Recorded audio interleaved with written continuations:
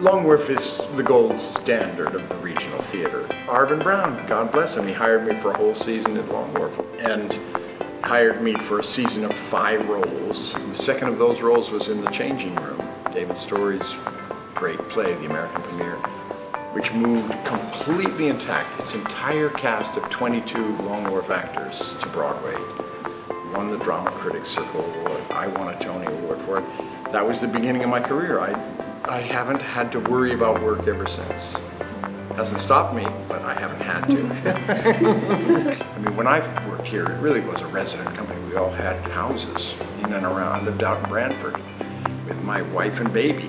When I walked out on that stage tonight to begin this hour and a quarter piece of theater, I was so choked up, I was afraid I was not going to be able to talk. I literally thought, I can't perform it tonight. I mean, that's how overwhelmed I was. The theater's in wonderful hands now. You get the sense that it's exactly the same philosophy. I'm very proud of this place and very proud to have been a part of it. Happy 50th birthday next year, Long Wharf, and I'll be here at your next 50th birthday.